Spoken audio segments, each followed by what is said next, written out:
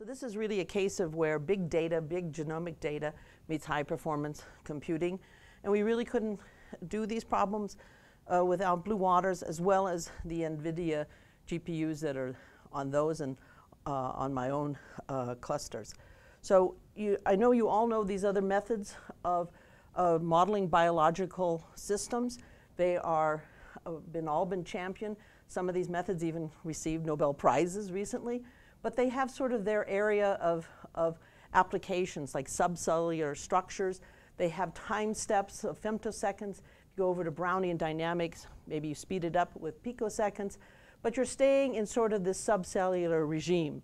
If you want to simulate host cells and get up to colonies of cells, then you've got to work in that regime from the micron up to the millimeter range. And I'll show you two examples that we've done.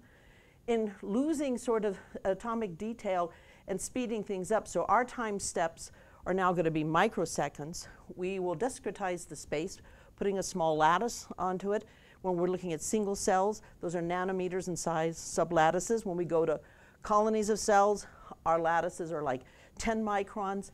But this does allow us to go up and simulate for an entire hour or large part of the cell cycle, or in the case of colonies, up to 30 hours of the life of a cell or a colony of cells.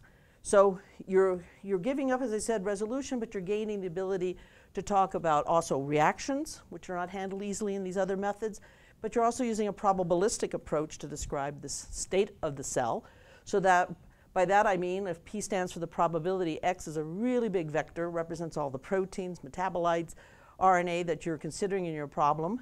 And if it were really well stirred, like we use sometimes when we solve the chemical master equation, then you would write down this simple set of equations that take you out of the state that you want to be in, and reactions that take you from other states into that state, the X state.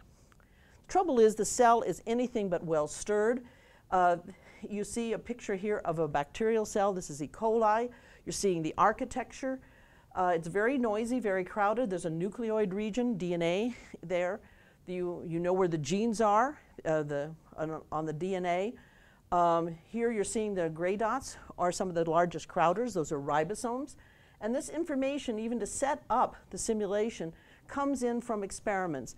And that's in part why we also developed our Lattice Microbe software, is we wanted to be able to incorporate all the available data, use it to set up the system, and then also to try to validate our predictions. So what you're seeing here is data from a cryo-EM that was Baumeister in Germany. These distributions of ribosomes has also been seen by Sunny Shi, Johan Elf in Sweden, and Tom Kuhlman in my place. The painting of the systems done by like Murner. And if you're going to do kinetics, like look at the assembly of the ribosome, you really need a lot of experimental data, and that we take from Jamie Williamson. So to these reactions, we add now a diffusion component. So things will be diffusing in and out of those regions, whether it's on the membrane or in the nucleoid region. So you have this operator down here, and I want to remind you the cell is really packed, and we have proteomics data to back that up, as well as the imaging data. All right, so here are some of the problems that we've done. We started off by looking at a well-known system. It's called the lac genetic switch. It was rather modest in that it only had like 23, 24 reactions, maybe 10 species. And now we're down here and doing ribosome biogenesis. We have 1,200 reactions. We start with the transcription event of the operons for the rRNA as well as the proteins.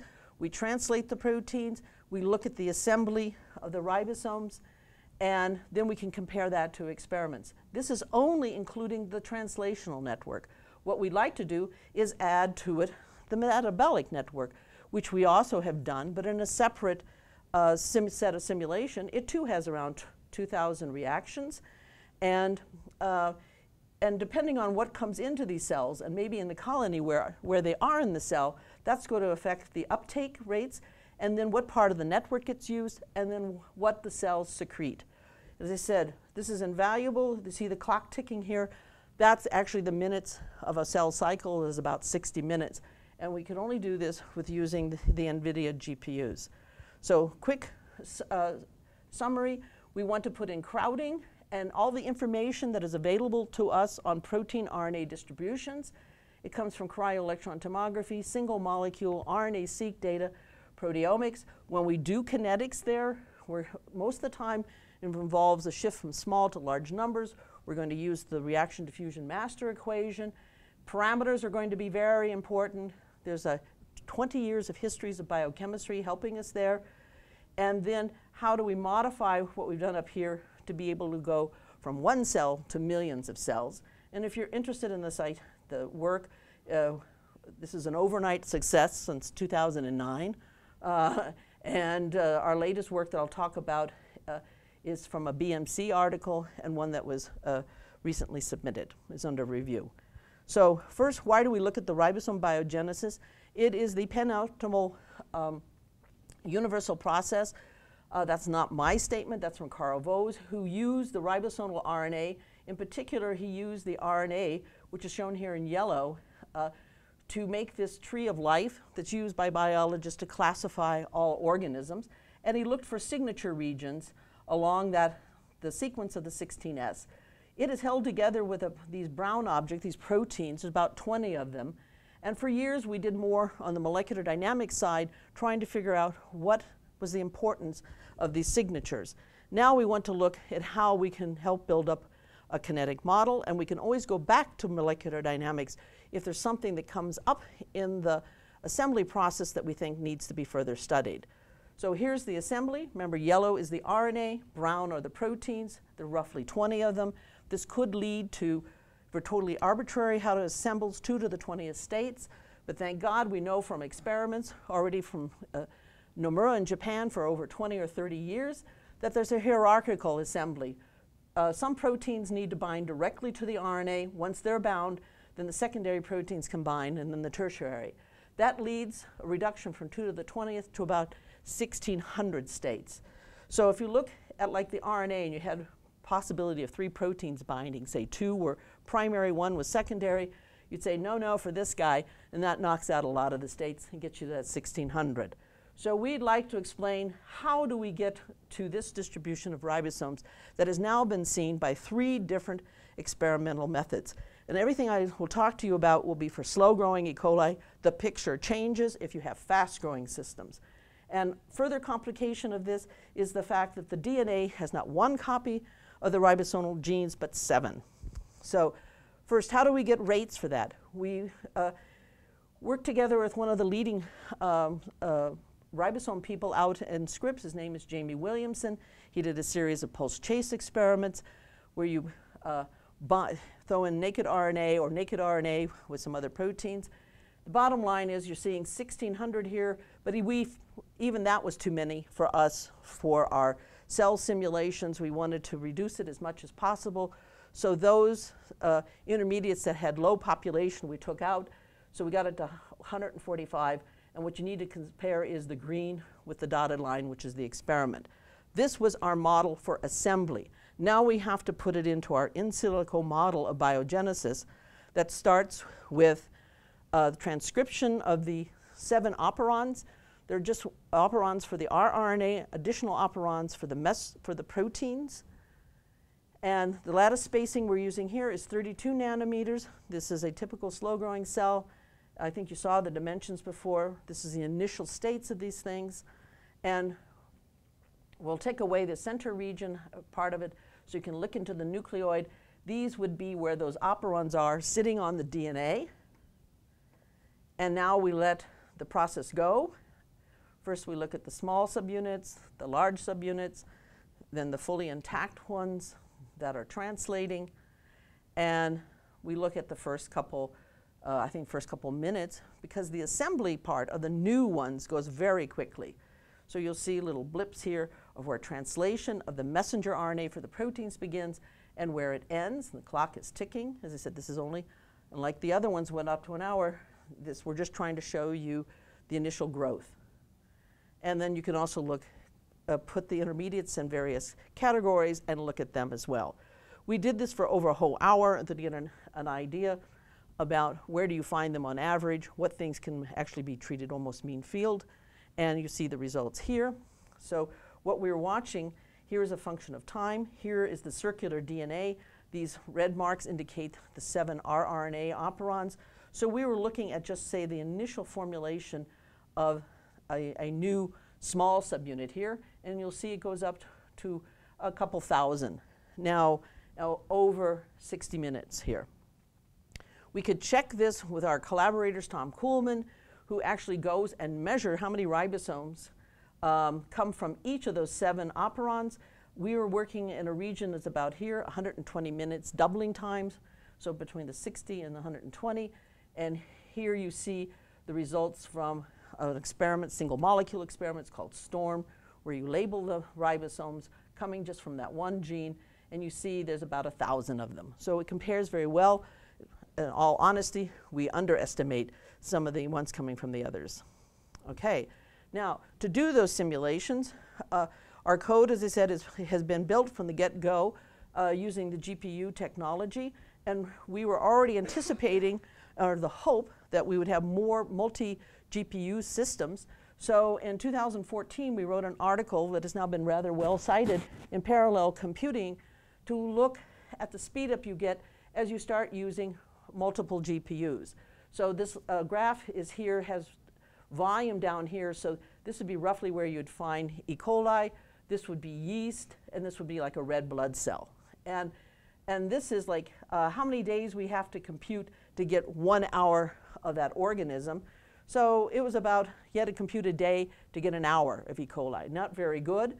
As we went over, though, after supercomputing and got to try out the new K40s, on Cirrus scale, the whole curve sank here. And so now we can get, for this particular benchmark, within fractions of a day, an hour, within a fraction of a day, an hour of E. coli. And now, just to give you the results, say, for Blue Waters, it has K20s, as you all know. And unfortunately, it is running CUDA 5. Please improve that or update it if the CUDA people are here. Okay. Next week, yep. Okay. Really? Yes, sent your mail, I think. Oh. Take all this back then, right? All right. Because then we went home, and I had a little local cluster. It has 980s running 6.5. And then going to these secret top meetings that NVIDIA has that said, oh, some of those functionality is going to come out in CUDA 7. We applied them, and let me show you what happens here. So this is how much time it would take to run all the reaction kernel on the 1,200 reactions for ribosome biogenesis, and it goes like this on Blue Waters. And then we use this new feature called like just-in-time like code, where you generate a code that, yeah, fantastic stuff. All right, and then you get another factor of 3. So everything we do, it gets an improvement, and a lot of this just comes about going to the next version of the CUDA. All right, now why do we want to hurry up our code so much? It's because we only got half the problem there. If these are all the proteins that are in a system, in a bacterial cell, look about, what is that, third or half, or translation. The other parts are in metabolism. So we've got this model going. We've looked at this, but we want to combine the two. That's a lot of reactions. And right now, we're getting about 3 microseconds for that whole reaction kernel. And you know, the students just don't want to compute forever and ever. So we want to combine this problem, which we've already looked at solving for the, looking at reaction and diffusion of metabolites around these cells. That changes the input and exchange rates coming into the cell. But we solve that steady state then, because there's just so many reactions at this time to do. So then we look like, oh, does that amount of glucose coming in at this steady state make the cells secrete acetate? Or how much oxygen can the cells take up? Are they seeing different oxygens in the middle or in the outside? And now that was only with about 100 to 200 cells. We wanted to get up to 1 million. So we changed the algorithms a bit in that we no longer do the diffusion of the substrates, because we have high enough concentrations. We just treat those with a diffusion equation. That alters the environment around our cells, changes the input into these networks, but out of this network we get steady state fluxes and a growth rate, which indicates how what happens to the cells in each of these little lattice sites, which are now 10 microns and holding tens of bacteria. It starts pushing them out into the neighboring cells. And if we look at this, here's a result. I do want to point out this was a prediction. DOE and in wisdom, because I complained that I couldn't get anybody to validate our prediction, gave me money to hire an experimental postdoc. So we predicted this, and then he went and measured this. And so what we did, almost done, we put in a 2-colored plasmid into the system, one that should report here if we're taking up glucose. That will be this red part here. It's called M-cherry. And another reporter system that should report if it's utilizing acetate, right? And now let's take a look, as he did with a microscope using optical sectioning. He looked at the base, so he should be seeing the red primarily, and a little, maybe a ring of green around it. Let's go to the top of that colony. And now, hey, what happened to that thing? Oh, all right, now he goes to the top of that colony, and he sees only green. He sees the green fluorescence. So this really validated our prediction. So the bottom line is not us developing these network models. That's, again, another 20 years of systems biology people, biochemistry people have provided us with the rates. They're sitting off in a database that hardly anybody knows about because it's sitting in Germany, but, and they mispronounce the name of it all the time. But, okay, it's there.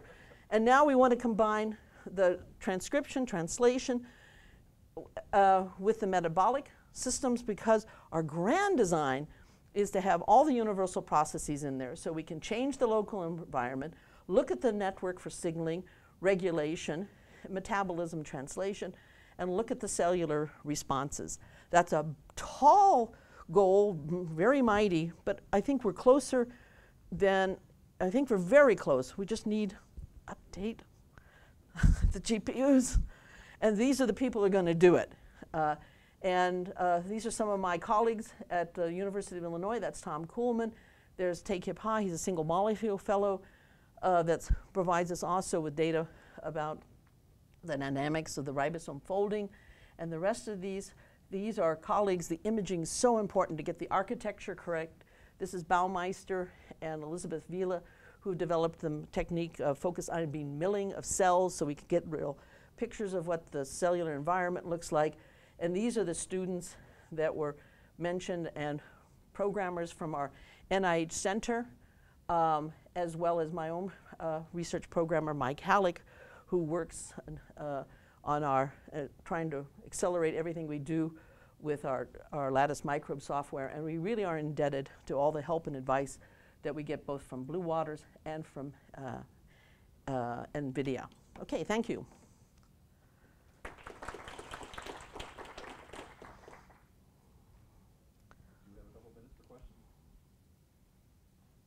Uh-oh. Yeah, Bill. So, when you put together that slide that showed the problem that you had with the metabolic sections that you were doing, is that a linear combination? In other words, the amount of computational work you need to do that you already achieved, is it roughly proportional to the size? Or when you put them together, does it become a more complicated problem when you do both the metabolic rate and the Yeah, okay, so there's the really pretty picture, which is the real biology, which says really there are this many proteins and roughly, so let's say they're all involved in 1 to 2 reactions. So we've done sort of the 1,200 reactions down, excuse me, I'm pointing at my laptop, involved in translation. And then there's another, anywhere from 1,600 to 2,000. Turns out many of these metabolic pathways, if you impose the regulation, like if you're looking at a cell under anaerobic conditions, you can throw away half of them. But it's like 1,200 for a reduced description here. It's going to be another 1,600 maybe down here. And we know that our code is more or less linear with the number of reactions we do. So that's why we care about that reaction kernel, that we could suddenly, boom, really change the slope by the just-in-time compilation. So is it turned out that the amount is 1,600 reactions proportional to whatever your rate is, or is there also reactions with the 1,200 that you've already worked on? So is there across the translation is really just about, you know, reading the messengers, and then so you're transcribing the DNA, and then you're translating the messengers for the proteins. So that's why we only have half the proteins there, because we only did the ribosomal proteins. So there's another half missing. So we have all the we have the reactions here, right? We need to add some here, like the charging of the tRNA. So it's not exactly adding 1,200 and 1,600. We've already made some progress, but we just haven't been able to unite them yet. We solved one problem and used timescale separation, because metabolism adjusts much more slowly than making of a single small subunit. That's like a minute. The others take longer for the cell to respond. But if you want to do it and have cells under more realistic conditions, like really a time-varying environment, then you really do want to have both. But I think also we will be combining different methodologies. There's no real reason, as you get to very large numbers, that you have to keep on using a stochastic master equation. That's there to get the noise. And they can measure the noise on stochastic gene expression, but once you get into some of the metabolic networks, it's not clear to me you keep on needing the master equation formulation.